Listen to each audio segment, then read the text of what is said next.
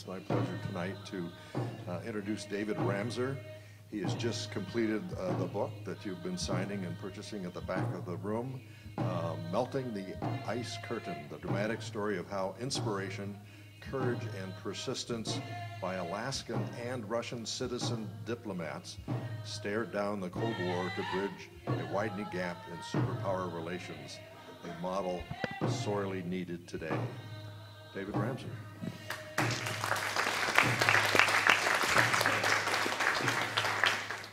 Well, thanks so much for that introduction, and thanks to Jeff, there he is, for helping arrange my visit here. I've been looking forward to coming to Sitka for a long time, and I'm pleased to be back. I visited several times working for previous governors Knowles and Cooper in years past. And the historic capital of Russian America certainly is the place to be this year as we mark the 150th anniversary of the U.S. purchase. And so thank you for the opportunity. It also gives me a chance to wear my Back in the USSR Beatles tie, which I don't get the opportunity to do so very often. So what I want to do is talk about a groundbreaking time in Alaska's history, the melting of the Alaska-Russia ice curtain. For 40 years, this Cold War relic divided our countries and its citizens across the 55-mile Bering Strait. The era helped end the perilous Cold War and launched 3 decades of often chaotic but productive commercial, educational, scientific, and cultural ties across the international dateline. And as you can see here, I was honored to be a participant in the Ice Curtain era. Here, Governor Cooper and I stepped foot on Soviet soil for only the second time in our lives. This was in a little tiny village called Uelin, which is the Soviet Union's northeasternmost village on the very tip of the Asian continent. And from a high point of land close to this spot, you actually can see mainland Alaska across the strait at the village of Wales. And I often think how lucky Governor Cooper and I were to have survived this trip. I can still see the black smoke and oil spewing from this Aeroflot helicopter as we crisscrossed the Bering Sea in 1989. But let's begin this adventure a little earlier. What have I done?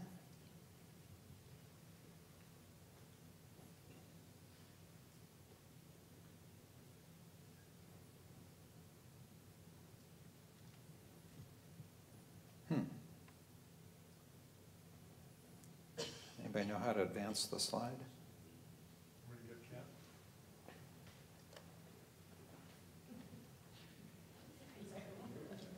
Let's try this. There we go. I got it. Okay, sorry. But let's begin this adventure a little bit earlier from the mid-1980s, in fact, a century and a half earlier. Many Alaskans, including a lot of you all here, are marking the sesquicentennial anniversary of the U.S. purchase of Russian America. And President Lincoln's Secretary of State, William Seward, who, as you know, is sitting to the left of the globe, negotiated what we now consider a great deal, $7.2 million, or about 2 cents an acre. And today, Alaska generates that much in just a few hours of oil production. And despite national derision at the time, Seward was enormously proud of this achievement. So proud that 3 years later, he traveled all the way here to Sitka, the capital of the new American possession. And here he articulated his vision for the important role Alaska played in advancing America's international interests. He believed Alaska could help a U.S.-Russia relationship and strengthen America's role in the world. Now today, given current events, the jury may still be out on that. And if nothing else, last year's election and the Trump-Putin relationship, whatever it may be, is keeping Russia in the news like never before. But let's return to that in a few minutes. And before anybody takes any offense at this photo, let me note that it is official fake news. So much changed with America's acquisition of Alaska 150 years ago. But one thing that remained constant was interaction between the indigenous peoples of the region. Since the time of the Bering Land Bridge, about 30,000 years ago, these northern people have crossed the icy waters between mainland Alaska and Russia for subsistence hunting and fishing and to share a similar culture. And here you can see the region that we're talking about. The little box between Alaska and Russia is where the Diomedes are, As you know, the Diomedes are only 2.5 miles apart at the closest point, and then the mainlands are about 55 miles apart. In 1938, the US and Soviet governments recognized the historic visitation between native people and established a formal process for interactions between them. It allowed visa-free visits among native people and worked pretty well for about 10 years. And a productive US-Soviet relationship continued during World War II. Nearly 8,000 American warplanes were delivered across the strait during Lend-Lease to help the Soviets fight the Nazis. But after all the goodwill generated during the war, Cold War suspicions froze decades of largely productive US-Soviet relations. The Soviets banished natives who lived in villages on Big Diomede back to the mainland and established a border guard surveillance post aimed at Alaska. So FBI Director J. Edgar Hoover deemed that US national security interests outweighed those of Alaska natives, and Joseph Stalin concurred. And so just 10 years after setting up this system that eased travel between Alaska and Russian natives, the two countries imposed an ice curtain. They sealed the border and banned all contact. This was imposed in May of 1948, and it lasted for 40 years. So fast forward through the Cold War to the mid-1980s, when a drumbeat for change began in the isolated Bering Strait. And it was the result of what I believe were three main factors. First, the memories of long-separated native peoples were fading, and they wanted one last opportunity for reunification before passing from the scene. As part of the research for my book, I interviewed a number of very elderly natives living on St. Lawrence Island, people in their 80s and 90s, who recalled visiting the Soviet Union in the 20s and 30s. So you can see the time that had spread. The second factor was a progressive new Soviet leader came to power. Mikhail Gorbachev encouraged interactions with the West, which portrayed him to the world as a new type of reformist Soviet leader. And third, Alaska business and civic leaders started to detect an opening for interaction across the Bering Strait after 40 years. And so what followed were a series of headline-grabbing initiatives by Alaskan and Russian citizen diplomats to pressure their national governments to open the strait. One of the first was by a quirky realtor from Nome named Jim Stimfel. Jim was married to a native woman and had heard from his wife's family of visits with Russian natives decades ago, and he wanted to do something to try to help reunite them. And one day, Jim started writing letters to the governor's office to encourage us to get engaged, and we largely dismissed him as a bit of a kook. But one day he happened to be at the Nome dump, which is on a high spot in Nome, and noticed that there was a pretty swift wind blowing towards the Soviet Union, so he got an idea. He went to the National Weather Service and got a couple of big weather balloons, blew them up using his car exhaust, and attached a couple little goodie bags of trade goods like sewing needles, tea, chewing tobacco. Oops.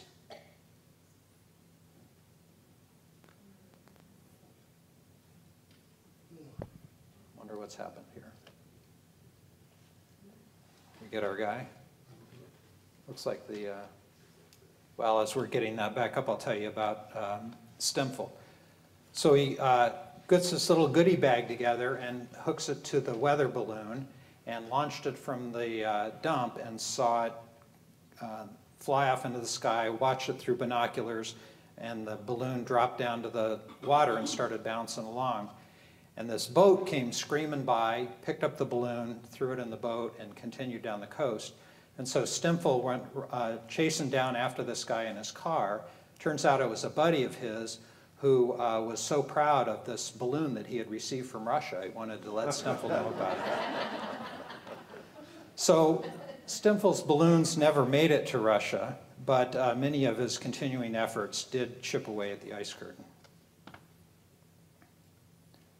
Lost our connection.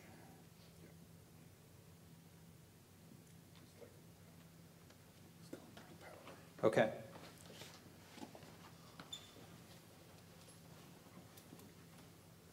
Let me just hold for a second.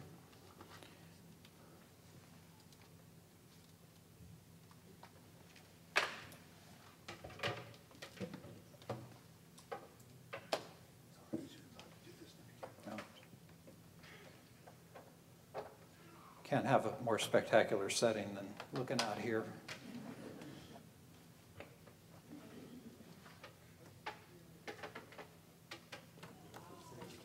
Oh, the computer just went down.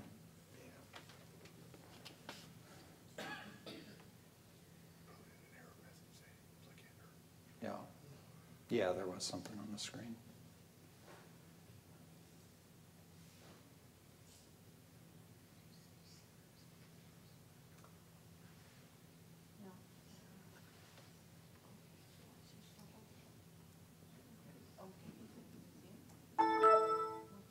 Aha. Okay, great. Thank you. So those were Stempel's efforts. Another Alaskan who attempted to help melt the ice curtain was Dixie Belcher, who's a Juneau musician and peace advocate who was inspired to ease Cold War tensions. In 1986, she secured permission from the Soviet Union, which was a pretty amazing feat in itself, for 67 Alaska natives and other performers to sing and dance their way across the Soviet Union to promote peace. And Governor Hammond here and his wife Bella joined Dixie's trip, and their performances received all sorts of international media attention. But I think the most important result of Dixie's initiatives was befriending a Soviet official, this guy in the middle here, who probably did more to open the Bering Strait than anybody. This guy is Gennady Gerasimov, who was Gorbachev's spokesman. He's a former newspaper editor in Russia, spoke perfect English, knew American slang, was in the international media all the time. And after Dixie invited him to Alaska a few times, and he saw how close Russia and Alaska were, he was really inspired to work inside the Kremlin to push Gorbachev and other Soviet officials to approve a lot of these initiatives. And Dixie's work through Gerasimov helped secure permission for Alaska Airlines' Friendship flight 2 years later. Another persistent Alaskan was Dr. Ted Mala, who was the son of a dashing Hollywood playboy, the Alaska native actor Ray Mala, who starred in the old film The Eskimo. And Mala's mother was a Russian princess and distant relative of Russia's last Tsar. And Ted's parents died at an early age, so he was raised by his Russian grandmother in Hollywood and was curious about his native roots after he finished medical school. So he returned to Alaska, worked at UAA for many years, and happened to be at a conference in Anchorage one time that a bunch of Russians attended. They found out that he had connections to the last Tsar of Russia, so of course they invited him over, and that began a 30-year career of his of dealing with Alaska and Russia and trying to promote better relations. Another person who was inspired to bridge the Bering Strait politically was a California endurance swimmer named Lynn Cox, who became the first to swim between the Diomede Islands in 1987 in nothing but a Speedo, goggles, and swim cap. And the temperature was about 38 degrees, and here she is about to land on Big Diomede. There's a funny story about this. She was accompanied by a flotilla of doctors swimming along for a couple of hours in this water, and got close to Big Diomede. And the Russians had made a big deal out of this. They had a waiter in a white suit serving tea out of a samovar and little picnic tables, but they were down the beach a little. So as she's ready to crash on the beach here, the Russians yell at her, "Don't land here, swim down to us here." So she could barely move her arms anymore, but finally gets to the beach here and crashes up on the rocks. And when I interviewed her about this, one of her most distinct memories was a couple of Soviet soldiers had to reach down and grab her by her wrists and pull her out and set her on the beach because she couldn't get herself out of the water. She was so cold. And she remembers the warmth of the hands of these Soviet soldiers on her wrist when she was pulled out. But you can see it's a snow-covered beach. Pretty amazing feat.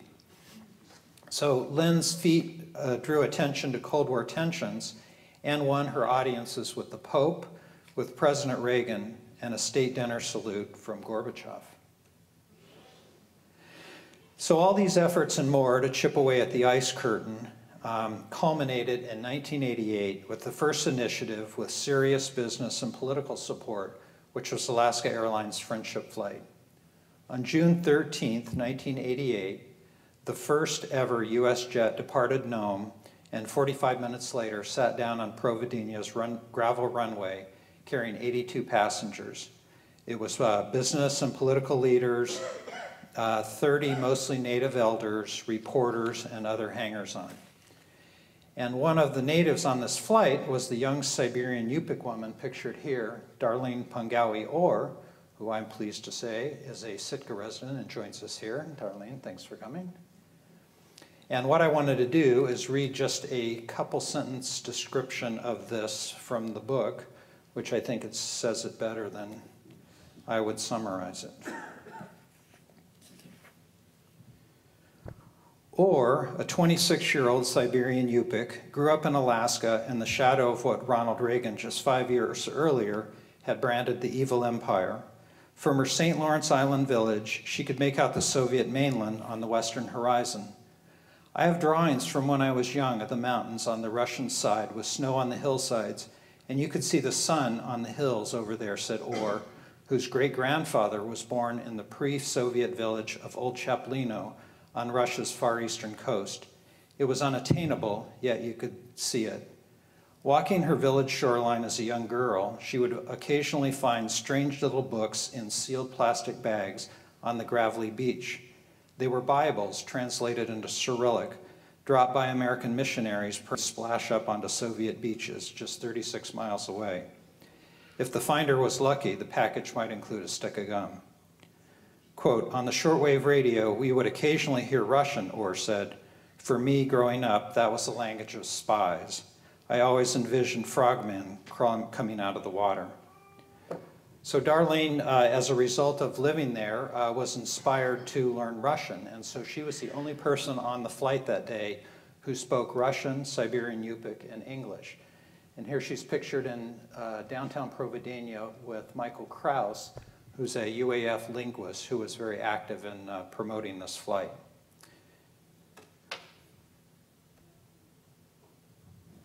So I got a choice seat on the flight as Governor Cooper's press secretary. And like many Americans of my generation, I practiced hiding from Soviet A-bombs under my elementary school desk. And I discovered during doing research for the book that my dad was a career Marine, and one of his jobs was arming missiles with nuclear warheads for use against the Soviets in the 50s. So the Soviet Union sort of played a major role in my life too. So like Darlene, I was pretty nervous on this first trip to the USSR. Keep in mind, in the same general neighborhood of the Russian Far East just 5 years earlier, a Korean Airlines jet had taken off from Anchorage and drifted into Soviet airspace and was shot out of the sky, killing 269 people. So I think all of us on the flight were sort of thinking about that as we started to land. You may remember in Anchorage there was a sort of comedy show guy, Dr. Whitekeys, who used to encourage people to get pictures with cans of Spam in odd places. And so this Rasputin-looking guy in the shades and beard was the UPI bureau chief at the time, Jeff Berliner, and he brought the Spam. And so I often tell people there are only two people smiling in this photo, me and Vladimir Lenin on the side of the community hall in Provideña.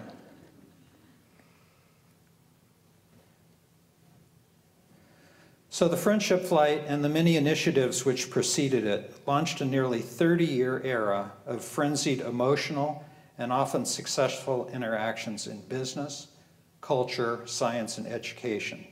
And after the flight, Alaskans and Soviets simply couldn't get enough of each other. Quick explanation of these photos. The top corner there you can see youthful-looking Senator Murkowski and Governor Cooper. The guy in the middle is Mayor Kalinkin from Provideña, and he worked with Jim Stempfel to encourage a lot of the interactions of the era. Sometime later, he was shot gangland style, as happened to a lot of the Soviet leaders of this era. The woman in the bottom picture is Jenna Brailsford, and she did international trade for Cooper and was our leading trade specialist in the Soviet Union. And she was so inspired by dealing with Russia that she signed up for a expedition to ski and dog sled from Chukotka, Russia, all the way across the Bering Strait to Kotzebue. It took about 3 months, and she ended up marrying one of the Russian explorers who went along on the trip. And she's sitting on a Russian limousine. It's a chaika, which means seagull in Russian. You can sort of see the seagull emblem on the grill there. And then this fellow over here is Dave Heatwald from Anchorage. He was a former ARCO engineer. He's one of the few Alaskans who actually made pretty good money working in Russia during this era. So this cartoon is from the Anchorage Daily News by Peter Dunlap Scholl, and I think it's a good summary of the era. This Russian woman has just visited Alaska and returned, and she says, "The prosperity of the West is a sham, Boris. There is a facade of wealth, but as you can see, this jewelry I bought is made of moose nuggets." So one of the most lasting legacies of this era was creation of the American Russian Center at UAA in 1993. And it was fueled by about $26 million in federal money, mostly earmarks from Senator Stevens. And the American Russian Center did 2 tracks of programs. It set up business training centers in 7 major population centers in the Russian Far East. And these were staffed by an Alaskan and a Russian, usually housed at universities. And the whole goal was to teach up-and-coming Russian entrepreneurs Western business practices. And then we also ran cultural and educational programs. And I worked there for a couple of years and administered the first Stevens earmark of $2 million for educational and cultural exchanges. And this job took me to the Russian Far East many times. And there were no banking system or credit card system at the time. And so all of our business was a cash transaction.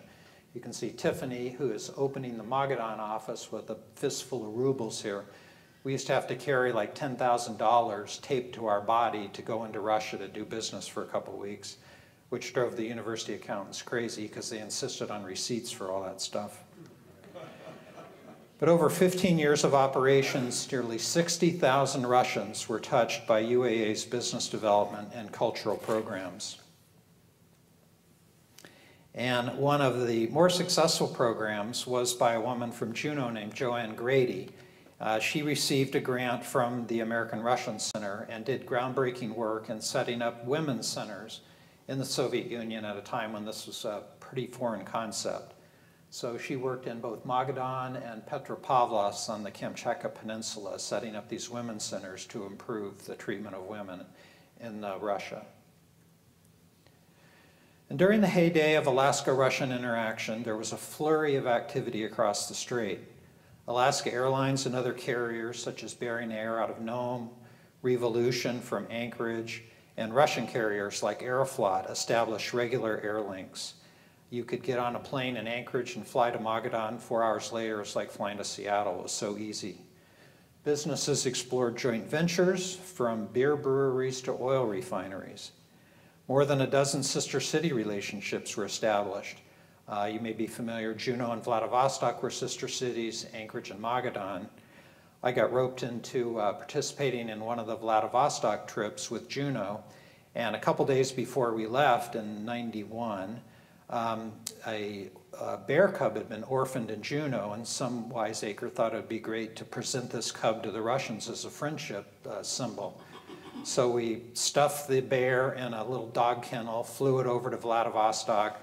Fish and Game guy got the bear out with his leather gloves and presented it to the Russian official. The bear almost took the guy's thumb off. It was just a furious little bear. Hopefully it didn't create any international incidents. Another benefit from this era was about 3 dozen Rotary clubs were set up in the Russian Far East by Alaskans. And lots of good work was done introducing the notion of community service, which is sort of a foreign concept in Russia. And a lot of good work was done for elderly folks and youth. And scores of Alaskans and Russians also got married during this era, and many of those marriages continue. A couple of explanations of these photos. This is the second Alaska Airlines flight to land in Russia in 1989 in a nadir. The temperature's about 10 below with about a 40-knot wind. And this is to kick off that Bering Bridge expedition, ski expedition that I mentioned. Governor Knowles and his counterpart, Sakhalin Governor Farkudinov. Sakhalin is the island just north of Japan, site of a big oil and gas development, and a lot of Alaskans worked there and still do work there. Sometime after this, well, Farkudinov and Knowles became good buddies, and Farkudinov came to Alaska many times. Sometime after this, he was killed in a mysterious airplane or helicopter crash surveying oil and gas properties in his region. And this guy down at the bottom is Doug Drum, who runs Indian Valley Meats, a meat processing plant in Anchorage. And he's sort of the example of the quintessential Alaskan who went to Russia for all the right reasons, to try to benefit the Russians. In his case, he wanted to try to improve the efficiency of how they process reindeer. There are hundreds of thousands of reindeer in the Russian Far East, and there's just enormous waste, or at least there was then, I think there still is now. And so Doug invested a lot of personal money taking processing equipment over, showed the Russians how to more efficiently make reindeer sausage, and he set up a three-way system to get paid. So he would help them process reindeer, he would get the horns, which he then took to Korea and sold as aphrodisiacs and medicine. And the Russians soon got onto this deal and cut out Doug and went directly to the Koreans. So he lost a couple $1 million in Alaska. Is still pretty bitter over it. So by the late 1990s, relations across the strait began to cool for 5 key reasons, I think. First, the Russian economy, which was just simply too chaotic for Westerners, including Alaskans, to deal there. There was a sudden devaluation of the ruble in August of 1998 under President Yeltsin, and Western companies just walked away. Dave Heatwald, the ARCO guy, one of his jobs was representing Carr Gottstein, and they had a big warehouse full of food in Magadan, full of hot dogs and strawberries and ice cream that they were selling successfully to the Russians. Well, overnight, the value of this food dropped in half because of the devaluation of the ruble, and Carr Gottstein just walked away, as did a lot of other American companies. Alaska Airlines, after operating for about 5 years, decided to end service in October of '98, and there were a couple of incidents. Some of the Alaska Airlines guys I talked to said flying over there every day was like giving birth. Every flight was like giving birth because it was such a hassle. They had to put a mechanic on each flight. One time, an Alaska Airlines jet landed in Magadan in the middle of the summer, and the plane iced up mysteriously in the summer. Of course, the Russians had no de-icing fluid, and so the plane was stranded on the ground. What do you do? So the pilot had a bright idea. I sent a couple guys up to the liquor store, and they came back with a few cases of vodka, poured it into an old pump fire extinguisher, and sprayed it on the wing. Sure enough, the plane took off successfully. A more dangerous incident happened in Sakhalin. An Alaska Airlines jet was taking off in Sakhalin, and the airstrip there was made out of bricks, and they would fill the holes in the bricks with hot tar and sort of melt it into the bricks. So this plane was taken off, sucked hot tar into the engine exploded. They got the plane on the ground, nobody was hurt, but it created a huge international incident. Alaska Airlines had to fly in a new engine at great expense, and a couple weeks later the CEO of Alaska said, "We're out of here." Another reason was earmarks to the American-Russian Center started drying up. Russia was no longer sexy, and money started going to Afghanistan instead. And I think the thrill was gone for Alaskans hosting Russians. I don't know how much Russian traffic you got down here, but I remember for years showing up at the airport in Anchorage with these people who would come. I would have to put up in my home for weeks at a time. They had no money. You'd feed them, schlep them around town. And year after year, this got a little bit old, and so the novelty wore off. And the final reason is Putin came to power in 2000. And that was initially welcomed by the Western business community because he stabilized the economy, but he also re-centralized power. Under Gorbachev and Yeltsin, they passed laws to extend authority to the regions to negotiate with Western companies and engage in civic activities. Under Putin, all that's pulled back to Moscow, and so interaction with the West is discouraged. And there's a lot of harassment of Westerners. I was just in Russia last summer, spent 2 weeks going up the Bering Strait in a couple of open whaleboats, and for a minor paperwork violation, we got arrested by the border guards, detained for 16 hours, paraded in front of a federal judge, and fined 500 rubles, which is like $8. But it was a big hassle, and I think that they just do a lot of petty harassment to show people who's boss.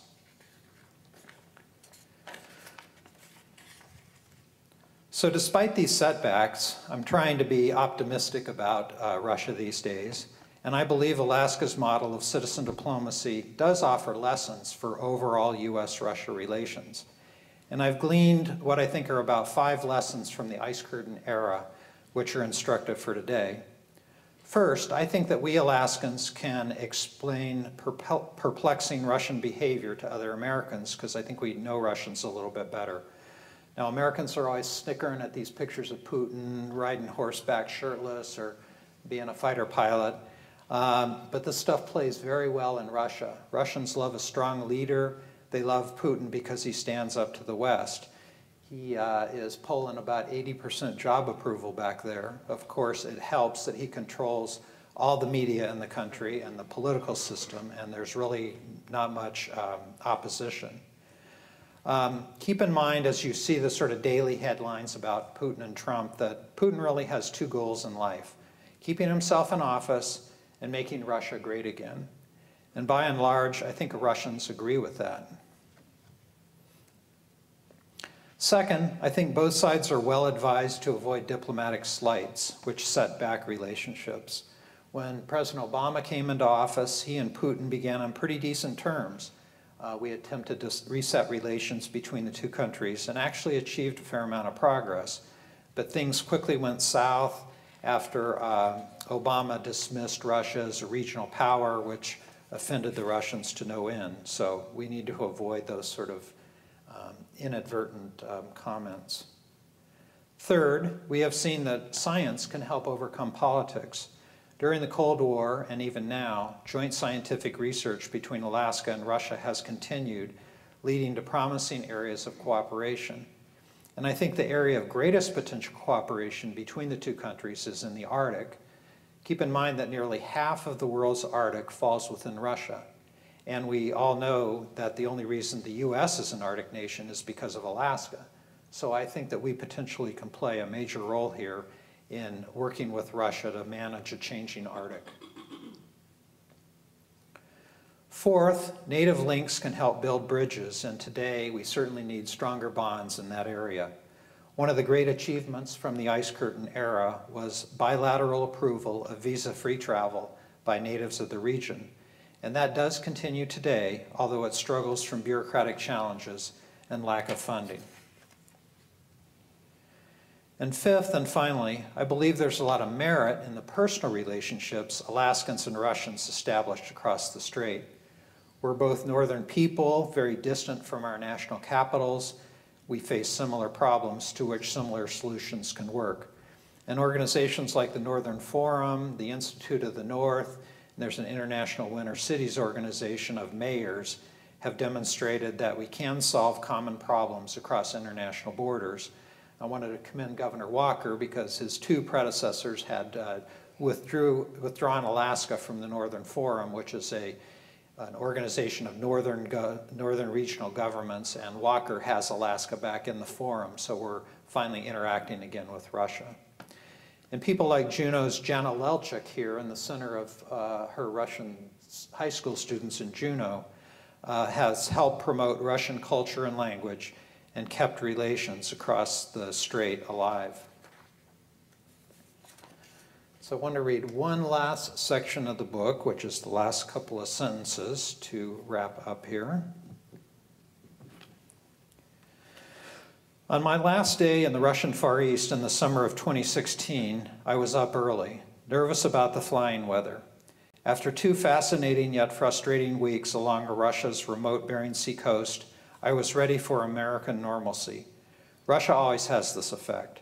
It is irritatingly unpredictable while there, but I'm always eager to return. The low clouds hanging over Providenia had us anxious about missed connections and messed up lives back home.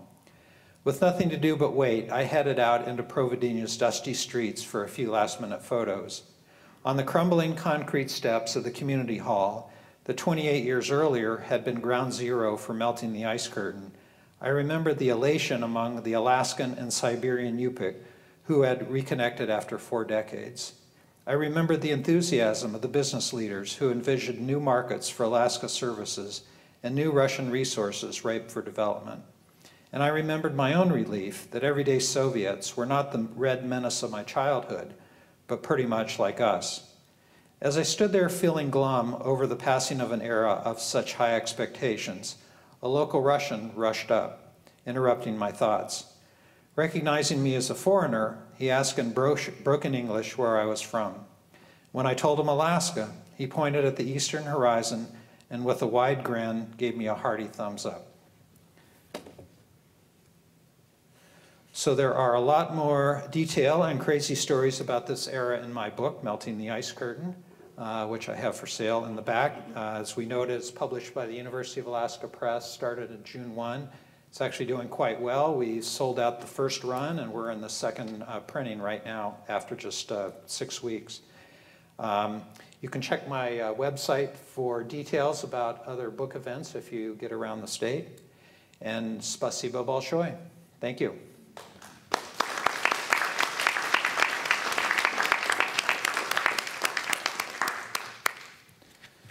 So you want to do questions, if anybody has any? I think they want to pass the mic.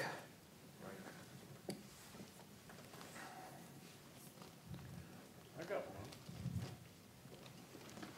one. Thank you, Hal. What in the world were you doing?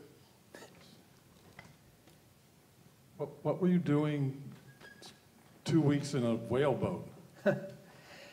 I had last visited some of these villages with Governor Cooper in the mid-1980s when they were under the Soviet Union. And so I wanted to see how they had changed since the Soviet Union collapsed. And what happened was under the Soviet Union, they invested a lot of money in collective enterprises to try to provide a little bit of economy to these villages. So in a little place like Providenia, you'd have a dairy cooperative and a vegetable growing operation and an auto repair shop. And these little collective enterprises paid double salaries what people would get in Moscow. So it attracted a lot of people to the region.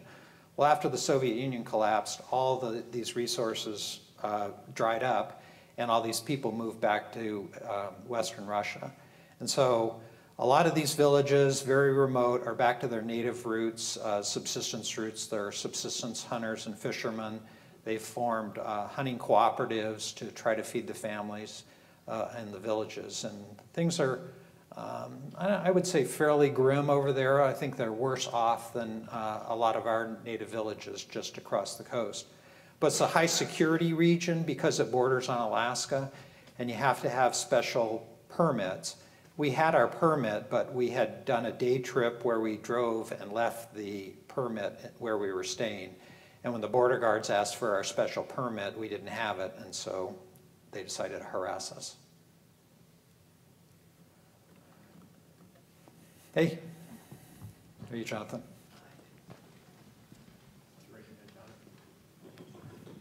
Don't ask me how to solve the state budget crisis. Thanks.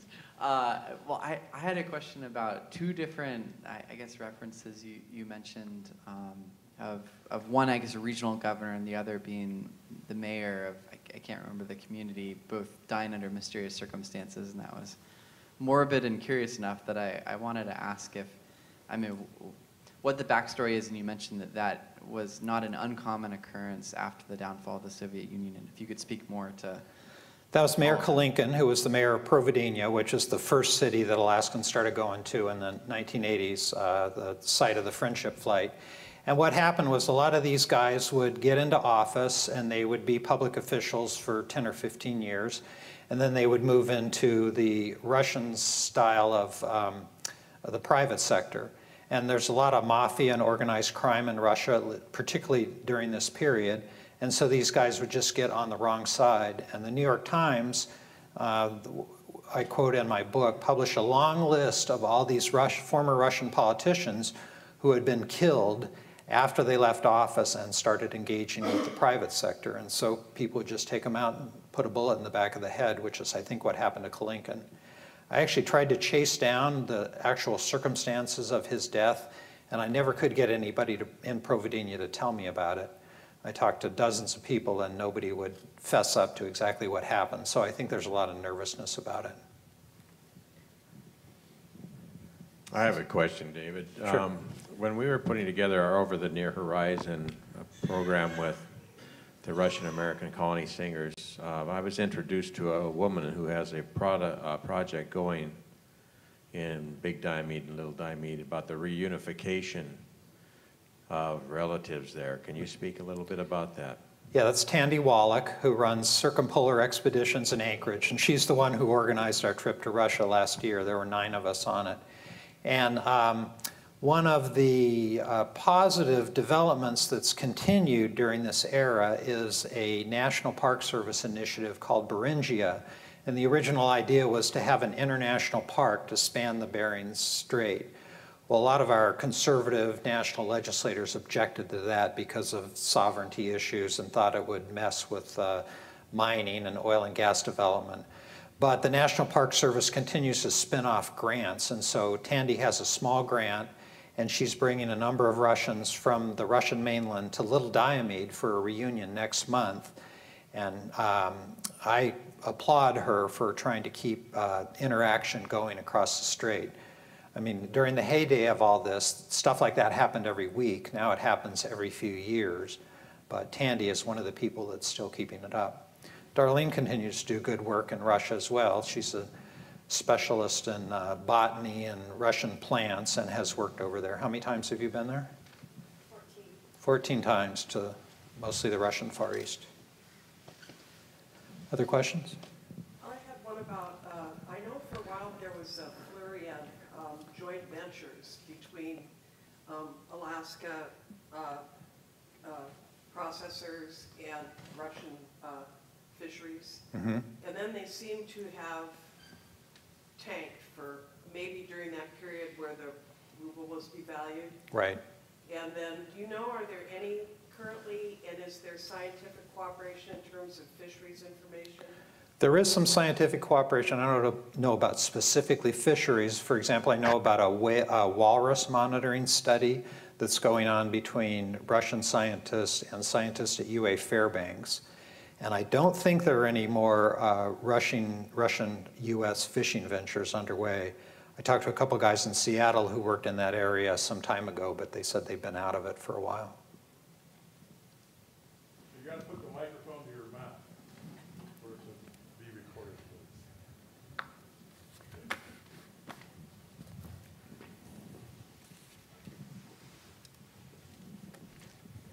Thank you.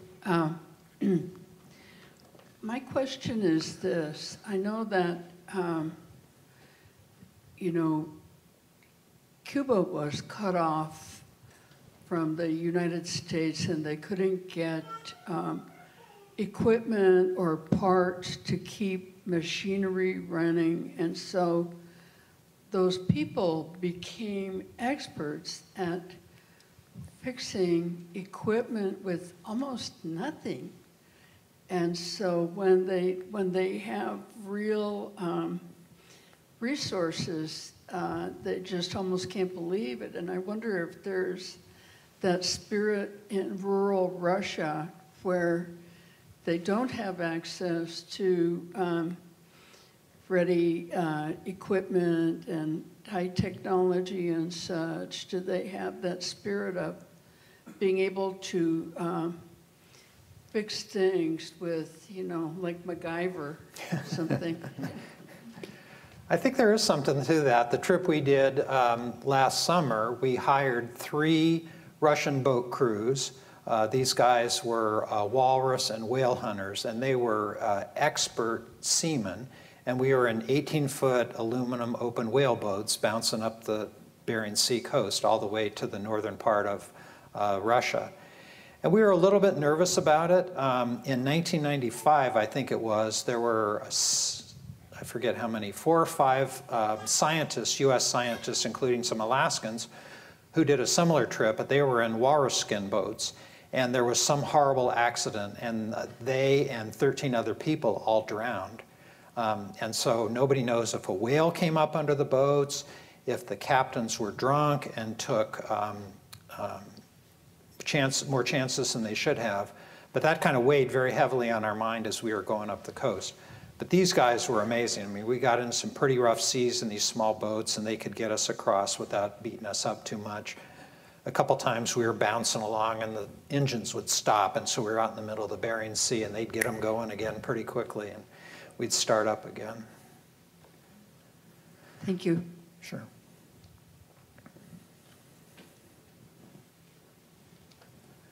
Anything else? Any other hard ones?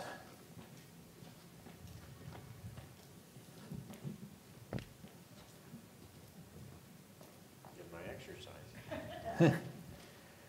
Phil Donahue. I just wondered how often you're getting back to Russia these days. Well, I haven't been back since last summer. I worked for Senator Begich until he did not get reelected, and then I went over to Moscow in 2015 at a conference. There's a thing called the Dartmouth Conversation that actually began in the 60s at Dartmouth College, and the whole idea is to get sort of high-level former government officials of Russia and the United States to continue talking. And I got invited to go to this conference because I befriended one of these Russian think tanks in DC when I was back there.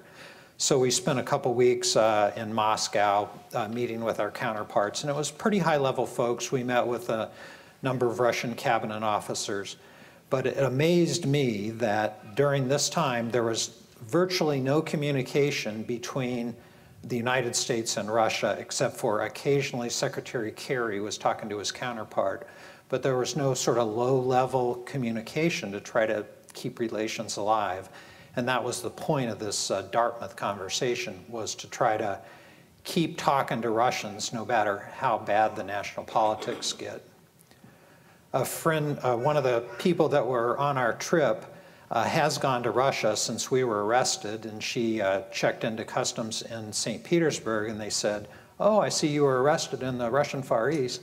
So there's a record of it, but they let her in, so it wasn't a problem. So I hope to go back.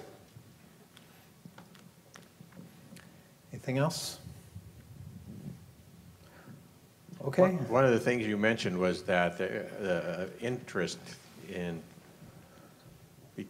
Americans, among Americans too, you know, the intrigue of Russia is not there, and you kind of alluded to that.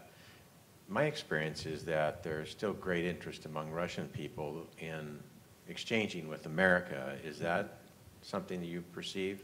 That's what we found when we were in the Far East. There's a lot of love for Alaska. A lot of these Russians have been to Alaska many times. We went to the ivory carving school in Uellen, this tiny little village, about as far from civilization as you can get. And this master ivory carver showed up in sweatpants from Kotzebue, Alaska, of all places, which was pretty funny. He had been over several times. And they all want to come back here, but it's very expensive and it's hard to do. Unless you have like a Beringia grant like Tandy does, these folks just don't have the resources to come to Alaska.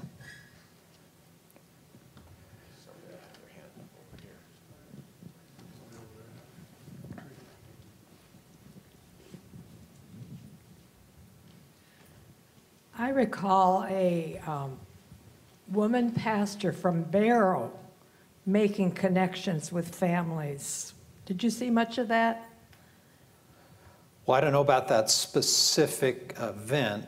Most of the exchanges were sort of focused on the St. Lawrence Island and Nome region. I don't think, well, there was some joint scientific studies between the North Slope Borough and some of their counterparts in the Chukotka region. And she was a woman who learned to speak Russian so she could help this happen. This would have been like 20 years ago, as I recall. There's a really interesting guy in Anchorage, is a born and raised Alaskan named Michael Shields, And as a young boy, he's always wanted to be a Catholic priest. And so I don't know if you've heard of Archbishop Hurley. He used to run the Catholic diocese in Anchorage. And he was really hot to trot on Alaska. So he took this young priest over to Magadan. And the priest said, boy, I want nothing to do with this place. Get me out of here. And he went to some sort of spiritual retreat to find out what he wanted to do with his life. And he said the Lord told him to go pray with the survivors of the gulags in Magadan. So this guy's been back in Magadan for 25 years, didn't speak a word of English, but he's dedicated his life to this little Catholic diocese on the outskirts of Magadan and plans to die there. He said he plans to be buried there. He's a pretty incredible guy. I profile 4 people at the very end of the book, 2 Alaskans who moved to Russia and stayed, including this guy, and then 2 Russians who moved to Alaska and stayed.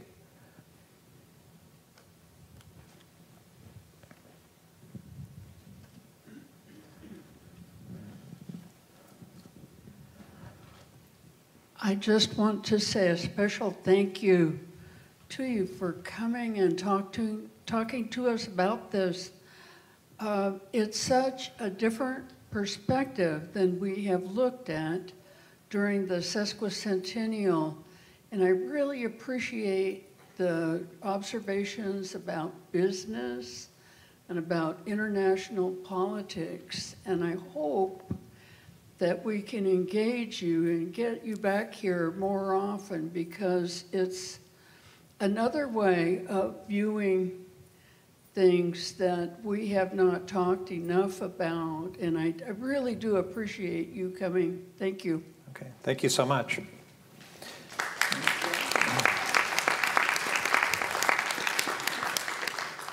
Oh, more.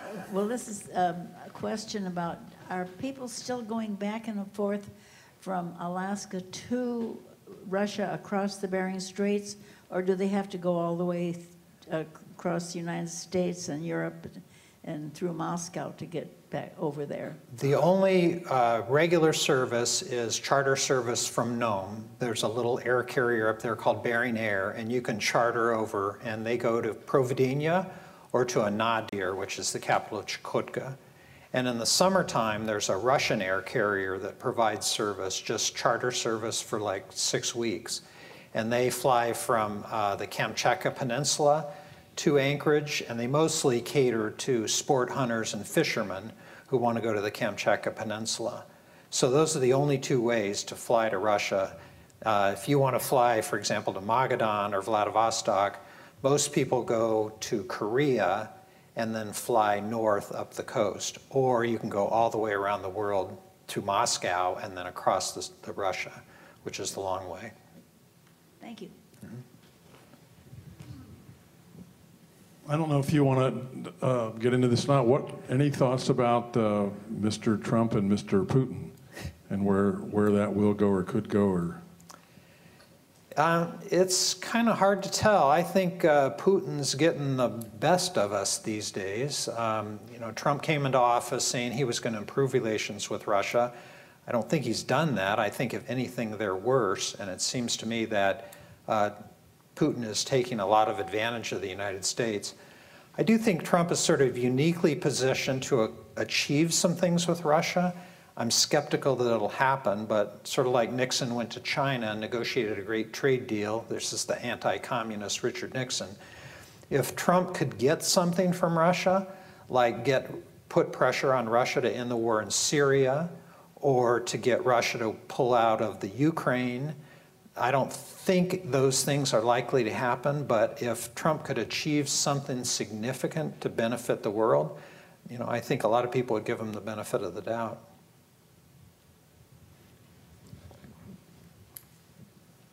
Hi, so you said you've been to Russia in the early 90s, and I'm Yes. sure you've noticed a lot of changes. So what is your opinion? Do you think the changes that have been happening and are happening right now, do you think they're for the best or for the better?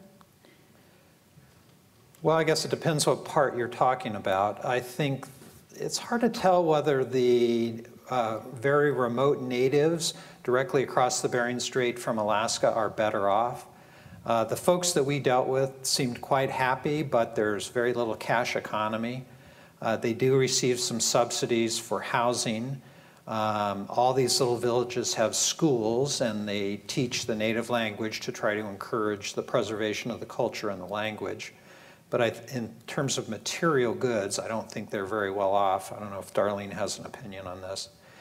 In the cities, Moscow rivals any Western capital city that I've ever been in. It's booming away. There is, Rolls Royces and Mercedes. There's enormous wealth there. But I think it's mostly in the top 2% of the country.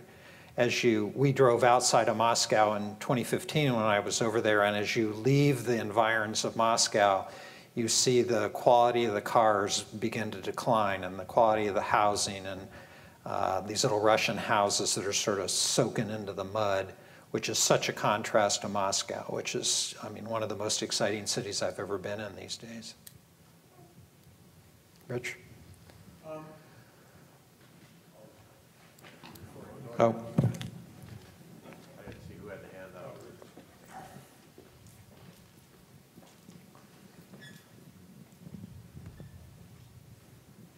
I've been working in Eastern Europe and the Caucasus, and when I'm in Georgia, Gori is the town where Stalin was born, and there is a constant stream of Russian tourists going to Gori, and they're not going to learn about the horrors of Stalin. It's almost worshipful to go there. I'm wondering if there's Stalin nostalgia in the Russian Far East and in the other parts of Russia you go, or are these just some self-selected nuts who go to Gori to worship Stalin? Well, I subscribe to a bunch of foreign policy websites and blogs and things, and there was a recent poll that said the second most popular person in Russia next to Putin is Stalin, which is pretty amazing. I didn't see any sense of that in the Far East. But the Far East tends to be a little bit more conservative than Western Russia, so I suspect there is a sort of soft spot for the old tyrant. There was a guy, during the Yeltsin period, they had the creation of what they called oligarchs, who were these wealthy Russian businessmen who would sort of game the system and accumulate enormous wealth. And there was a guy named Abramovich, who was one of the richest guys in the world, and he was elected governor of Chukotka.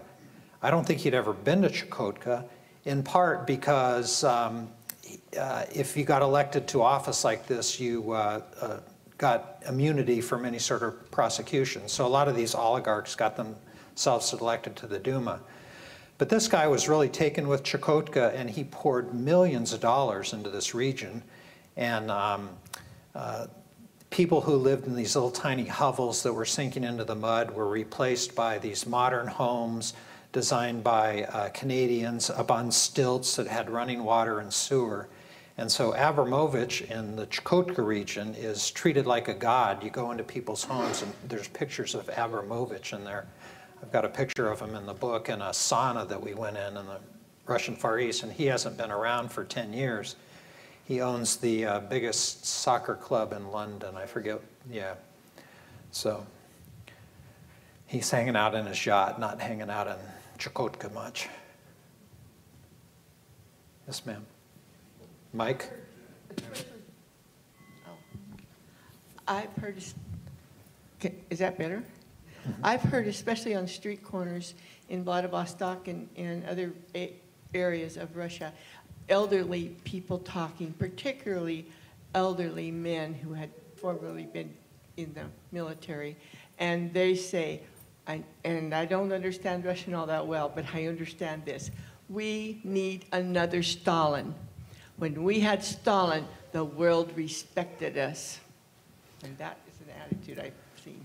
Well, there's a long Russian history, given the started with the Tsars, and even before that, that Russians, there's something in the psyche where they like strong leaders.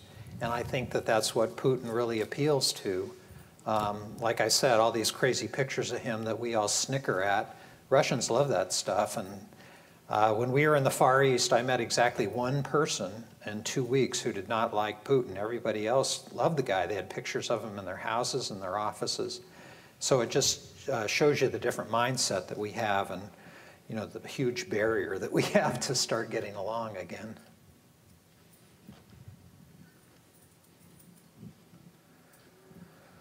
That it? Visio? Oh, that's all? It looks like that might be it. Well, thank you Okay. very much. I hope that you found this. Thanks so much. It's our pleasure. All right, so we discussed next week's. Is that here with Rebecca, or is that the National Historical Park? So we'll see you all over there, and bring a guest with you. More the merrier. Thank you, David, very much.